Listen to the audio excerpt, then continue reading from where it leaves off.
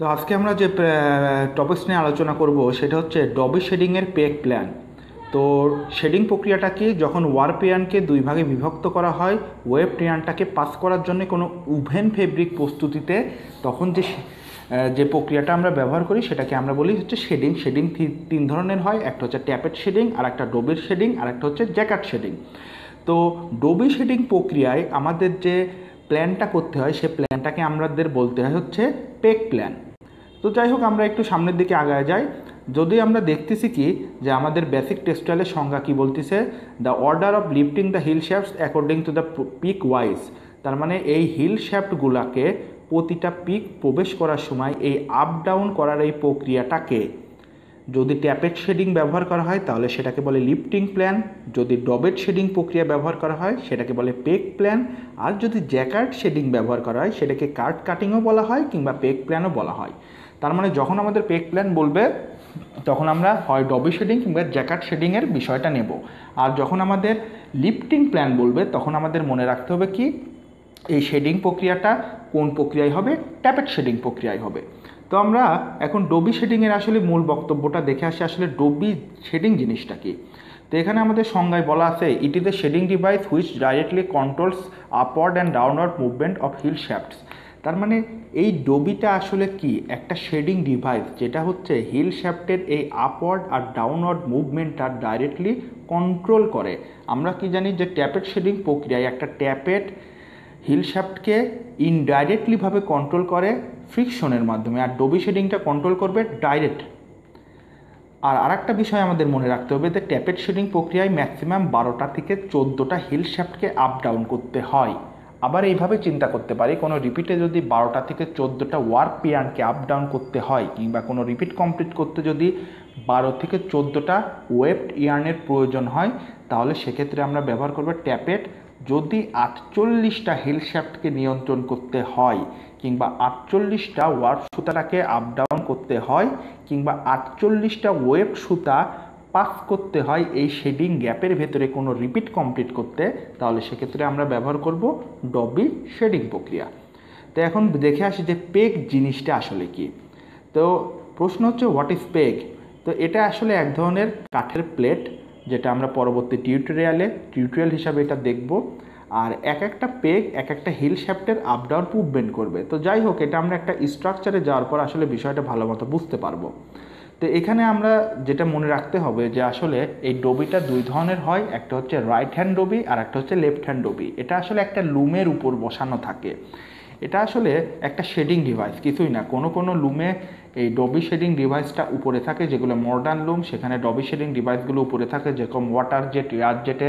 আর যেগুলো হচ্ছে semi automatic কিংবা অটোমেটিক লুম সেগুলোতে ডবি শেডিং মেশিনটা দেওয়া থাকে মেশিনের নিচে, আর যেটা ফুল অটোমেটিক লুম সেক্ষেত্রে আবার উপরে থাকে।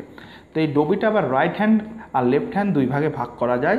তো এখন রাইট হ্যান্ড আর লেফট হ্যান্ড যে ডবিটা আছে, এখানে আমরা যে এই যে এক একটা করে বক্স দেখতেছি, এই এক একটা বক্সকেই আসলে বলে পেগ। তো এখন আমরা যদি খুব ভালোভাবে খেয়াল করি, প্রতিটা বক্সে এই গোল গোল এই ছিদ্র কয় সারি আছে, 2 সারি। তার মানে বোঝা যাচ্ছে যে এক একটা বক্স 2টা করে ওয়েবড ইয়ার্নকে কন্ট্রোল করবে, কিংবা অন্য কথায় বলা যায় যে এক একটা বক্স 2টা ওয়েবড ইয়ার্ন পাসিংয়ের জন্য হিল শ্যাফটগুলোকে আপ ডাউন করবে। তো যে গোলগুলোর ভিতরে এরকম লাল বর্ডার দেওয়া আছে এগুলো বোঝাচ্ছে কি যে এই ওয়েবড সুতাটা পাস হওয়ার সময় এই লাল বর্ডারের হিল শ্যাফটগুলো উপরে নামবে এবং এই সাদা বর্ডারের হিল শ্যাফটগুলো নিচের দিকে নামবে। তো আমরা এই রাইট হ্যান্ড আর লেফট হ্যান্ডের পেক প্ল্যানটা আগে বোঝা আসে, এটা খুবই ইম্পর্টেন্ট। সাধারণত দেখা যায় 60-70% বেসিক ছেলেপেলেরা এই পেক প্ল্যানটা বোঝে না, কিন্তু আমরা যখন কোনো কোম্পানিতে যাব সেখানে যদি দেখা যায় যে সেমি অটোমেটিক কিংবা অটোমেটিক লুমগুলো যদি থাকে, সেখানে বেনারসি জামদানি ছোট ছোট পাতলা পাতলা ডিজাইনের, মানে যেগুলোতে কম রিপিটের প্রয়োজন হয়, সেই কম রিপিটের প্রয়োজনীয় ফেব্রিকগুলো এই ডবি শেডিং প্রক্রিয়ায় তৈরি করা হয়। তো আমরা আসলে পেক প্ল্যানটা বুঝবো। তো তার আগে আমরা একটা রিপিটের স্ট্রাকচারের ডিজাইনে দেয়, এটা হচ্ছে 2x2 উইপ প্ল্যান, যেটাকে আমরা উইভিং প্ল্যান বলি। 2x2 মানে কি, 2টা ওয়ার্প উপরে উঠবে, 2টা ওয়েব নিচে নামবে। তো আমরা যদি ডিজাইনটার দিকে খেয়াল করি, এই যে 2টা উপরে উঠতেছে ওয়ার্প, আর কি এই ব্ল্যাঙ্কগুলো দ্বারা 2টা ওয়েব উপরে উঠতেছে, অর্থাৎ 2টা ওয়ার্প যখন উপরে উঠবে 2টা ওয়েব নিচে আসবে, 2 ঘর গ্যাপ। এই যে 2টা উঠলো তারপরে কি 2 ঘর গ্যাপ, আবার এই যে 2টা ওয়ার্প উঠলো তারপরে 2 ঘর গ্যাপ, আবার এই যে 2টা ওয়ার্প উঠলো 2 বাই গ্যাপ। তো এইভাবে 2x2 যে ডিজাইনটা হয় সেই ডিজাইনের জন্য আমরা প্লেক প্ল্যান দেখব প্রথমে রাইট হ্যান্ড ডবির ক্ষেত্রে। তো আমরা যেখানে দেখতেছি যে এখানে আসলে কয় সেট ওয়ার্প সুতার প্রয়োজন, 1 থেকে 8 পর্যন্ত, অর্থাৎ 8 সেট এখানে ওয়ার্প সুতার প্রয়োজন আছে। 1 2 3 4 5 6 7 8, এই 8 বলতে কি বোঝাচ্ছে 8টা ওয়ার্প ইয়ার্নের প্রয়োজন। এখন দেখা যাচ্ছে যখন প্রথম পিক্সটা এখানে প্রবেশ করবে তখন দেখা যাচ্ছে কি ঘটে, যদি হয় সেটা রাইট হ্যান্ড ডবি। তো রাইট হ্যান্ড ডবিতে আমাদের খেয়াল রাখতে হবে পেক প্ল্যানটা সাজাতে হবে হচ্ছে হাতের ডান সাইড থেকে। তাহলে 1 নম্বর পিক প্রবেশের সময় কি দেখা যাচ্ছে 3টে ওয়ার্পি উপরে, তার মানে যেটা রাইট হ্যান্ড ডবি, এই যে 1 নম্বর পিক প্রবেশের সময় কোথা থেকে শুরু করতে হবে, ডান হাত থেকে। তার মানে কি 3টে ওয়ার্পিয়ানের এখানে আপ বোঝাইছে 3টে লাল বর্ডার দিয়ে। এর মানে এই 3টে ওয়ার্পিয়ান কখন আপ হবে, যখন এই 3টে হিল শ্যাফট উপরের দিকে উঠবে। আমরা এখানে আরেকটা কথা বলে দেই, যেটা পূর্বেও বলেছি, যে এখানে 2 সারির দাগ বলতে কি বোঝাচ্ছে, 2 সারি গোল গোল গ্যাপ বলতে বোঝাচ্ছে কি এটা 2টা পিক্স নিয়ন্ত্রণ করবে। এখন যদি বলা যায় যে এই বক্সটা কয়টা হিল শ্যাফটকে নিয়ন্ত্রণ করবে, তাহলে আমরা দেখে আসি কয়টা গোল আছে। 1 2 3 4 5 6 7 8, অর্থাৎ একটা পেক প্লেট 8টা করে হিল শ্যাফটকে আপ ডাউন করতে পারবে। তো যাই হোক, আবার আমরা রাইট হ্যান্ডে ফিরে আসি, কি রাইট সাইড থেকে হবে। তার মানে ফার্স্ট পিকের সময় 1 2 3 এই 3টে ওয়ার্ক উপরে থাকবে, এই যে 3টা লাল বর্ডার দ্বারা বোঝানো হলো। তারপরে কি 1 2 3 এই 3টে ওয়েব সুতো উপরে উঠবে, তার মানে অল্টারনেটিভলি আমরা বলতে পারি ওয়ার্ক সুতা নিচে নামবে। তার মানে কি এই যে এই 3টে আমাদের ফাঁকা রাখা হলো, তার মানে এই সময় এই প্রথম ওয়েব সুতা পাসিংয়ের সময় 3টে হিল শ্যাফট উপরে উঠবে আর 3টে হিল শ্যাফট নিচে নামবে। তারপরে আবার দেখা যাচ্ছে কি এই যে এই ওয়ার্প সুতাটা আবার কি উপরে উঠতেছে, তার মানে তারপরে এই হিল শ্যাফটটা আবার কি উপরে উঠতে হবে। তার লাস্টের যে ওয়ার্প সুতাটা সেটা আবার নিচে নামতে, সেমনি হিল শ্যাফটটা আবার কি হবে নিচের দিকে নামবে। এবার যদি আমরা সেকেন্ড পিকের ক্ষেত্রে খেয়াল করি তাহলে আমরা বিষয়টা একটু ভালোভাবে বুঝতে পারবো। সেকেন্ড পিকের সময় রাইট সাইডে দেখা যাচ্ছে কি এটা তো ফার্স্ট পিক গেল, আর সেকেন্ড পিকের সময় রাইট সাইডে দেখা যাচ্ছে ফার্স্ট ওয়ার্পিয়ানটা উপরে, এই যে ফার্স্ট হিল শ্যাফটটা উপরে, যেহেতু আমরা লাল বর্ডার দ্বারা বুঝতে পারতেছি কি হিল শ্যাফট আপ। তারপরে কি 2টা ওয়েবড সুতা উপরে আর ওয়ার্প সুতা নিচে, তার মানে এই যে 2টা হিল শ্যাফট ডাউন, সেজন্য এখানে কোনো লাল বর্ডার দেওয়া হয়নি।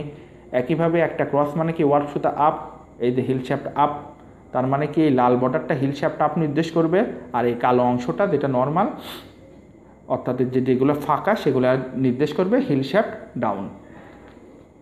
একইভাবে যদি আমরা অষ্টম পিকের ক্ষেত্রে খেয়াল করি তাহলে অষ্টম পিকের ক্ষেত্রে আমরা কি দেখতে পাচ্ছি, রাইট সাইড থেকে প্রথমটা ওয়ার্প সুতা নিচে থাকবে, ওয়েব সুতা উপরে থাকবে, তার মানে এটার জন্য কি প্রয়োজন, হিল শ্যাফটটা নিচে নামা প্রয়োজন, ফার্স্ট হিল শ্যাফট।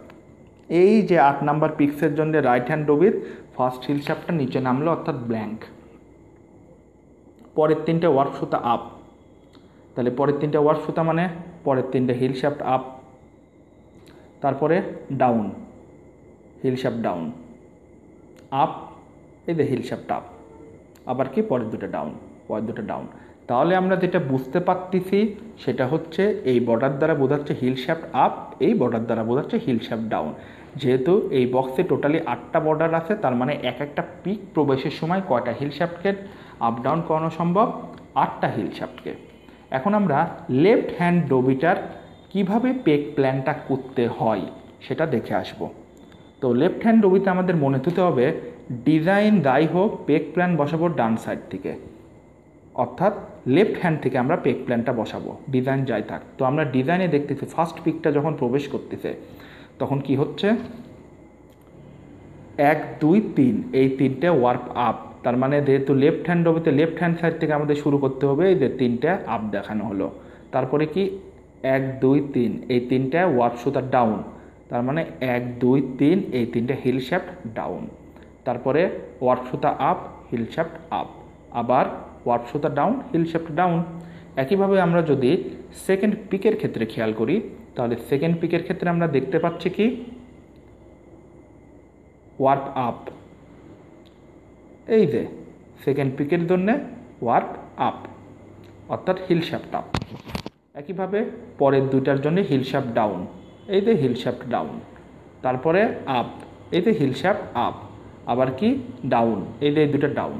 তাহলে আমরা যেটা বুঝতে পারলাম যে রাইট হ্যান্ড ডবির ক্ষেত্রে আমরা কি থেকে শুরু করব, রাইট হ্যান্ড ডবির ক্ষেত্রে আমরা রাইট সাইড দিয়ে সাজানো শুরু করবো, আর লেফট হ্যান্ড ডবির ক্ষেত্রে আমরা লেফট সাইড থেকে সাজানো শুরু করবো। রাইট হ্যান্ড ডবির এই জায়গা থেকে পেক প্ল্যান হবে, আর লেফট হ্যান্ড ডবির এই বাম হাতের এই সাইড থেকে পেক প্ল্যানটা হবে। আর এখানে এক একটা প্লেটকে বলে কি হয়, পেক প্লেট। আর এই এক একটা এই বক্স ফিল আপ বলতে বোঝাচ্ছে কি হিল শ্যাফট আপ, আর এই বক্সগুলা ফিল আপ না বলতে বোঝাচ্ছে হিল শ্যাফট ডাউন। তো যখন এইরকম বক্সের ভিতরে এরকম একটা গোল ফাঁকা ফাঁকা অংশ থাকে, এগুলোর ভিতরে আগে একটা করে পেক প্লেট বসানো হয়, যেগুলোকে আমরা বলি ল্যাটিস।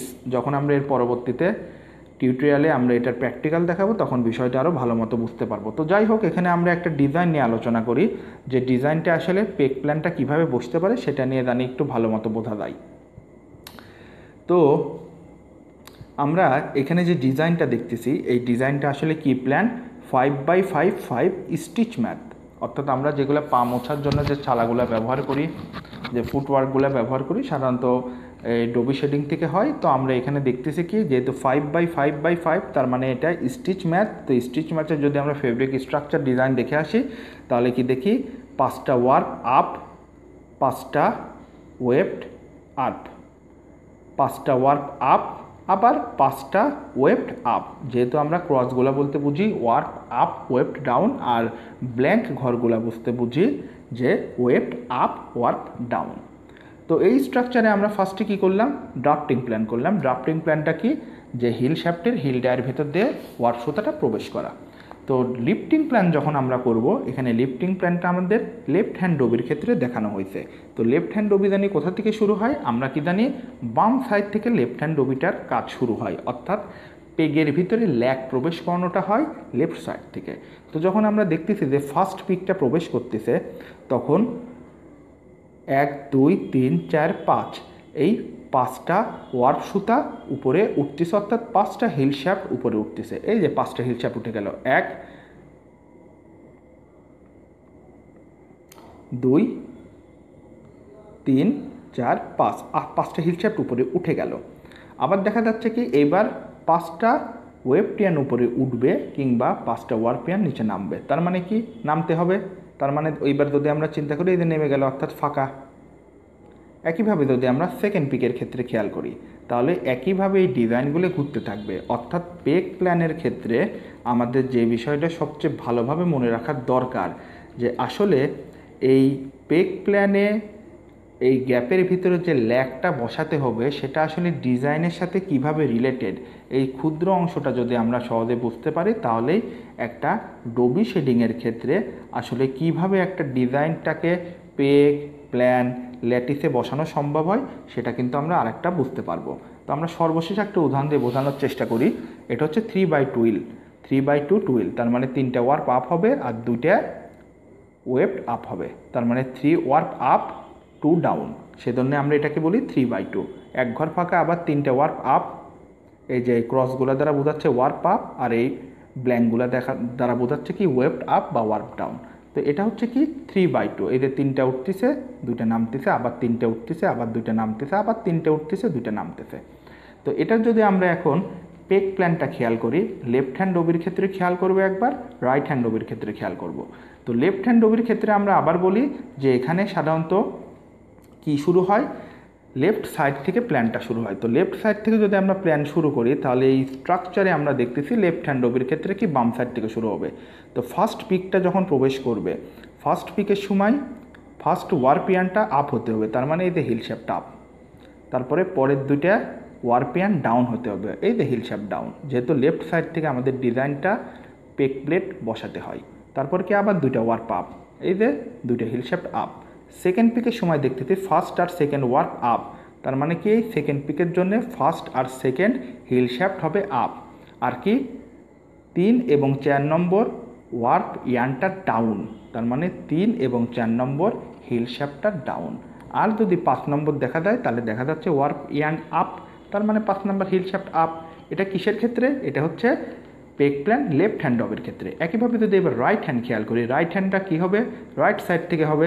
তাহলে রাইট সাইড মানে কি, শুরুটা হবে এই সাইড থেকে। তাহলে রাইট সাইড থেকে যদি শুরু করি, তাহলে আমরা ফার্স্ট পিকের সময় দেখতে থাকি ফার্স্ট ওয়ার্প ইয়ানটা আপ, এই যে ফার্স্টের পেগের ভিতর ল্যাগ দেওয়া আছে, অর্থাৎ এই হিল শ্যাফটটা উপরে হবে। তারপরের দুইটাকে ডাউন, এই যে দুইটা হিল শ্যাফট ডাউন। আবার কি তারপরে দুইটা আপ, এই যে দুইটা হিল শ্যাফট আপ। এটা কি ফার্স্ট পিকের ক্ষেত্রে। একইভাবে যদি আমরা লাস্ট পিকের ক্ষেত্রে আলোচনা করি, লাস্ট পিকের ক্ষেত্রে দেখতেছি কি তিনটে ওয়ার্প পিয়ানি আপ আছে। যেহেতু রাইট সাইড থেকে শুরু করব, তার মানে তিনটে হিল শ্যাফটই আমরা পেক প্লেট দ্বারা ল্যাগ দ্বারা পূর্ণ করলাম, তার মানে তিনটে হিল শ্যাফট আপ। তারপরে কি দুইটা ওয়েব টিয়ান আপ কিংবা ওয়ার্প টিয়ান ডাউন, তার মানে কি দুইটা হিল শ্যাফট এবার নিচের দিকে নামতে হবে, ডাউন। তো এখন সর্বশেষে আমরা যেটা বলতে পারি, তো যেহেতু আমরা এখানে দেখতেছি কি কয়টা এরকম গোল গোল সার্কুলার বক্স আছে টোটালি 5টা। তার মানে এই ডবি প্ল্যানটা একই সাথে 5টা হিল শ্যাফটকে আপ ডাউন করতে পারবে ডিজাইনের প্রয়োজন অনুযায়ী। তো যেটা ট্যাপের শেডিং প্রক্রিয়ায় প্রয়োজন করা সম্ভব হয় যে ডিজাইনটা, সেটা ডবি শেডিং ক্ষেত্রেও সম্ভব হয়। তবে ট্যাপেট আর ডবির ভিতরে একটা সমস্যা হচ্ছে কি ডবি শেডিংটায় তুলনামূলক সময়টা একটু বেশি লাগে। তবে ট্যাপেট শেডিংয়ের একটা ঝামেলা হচ্ছে এক এক ডিজাইনের জন্য এক এক শেপের ট্যাপেট প্রস্তুত করতে হয়, যেটা আমরা পরবর্তী টিউটোরিয়ালগুলোতে শিখব।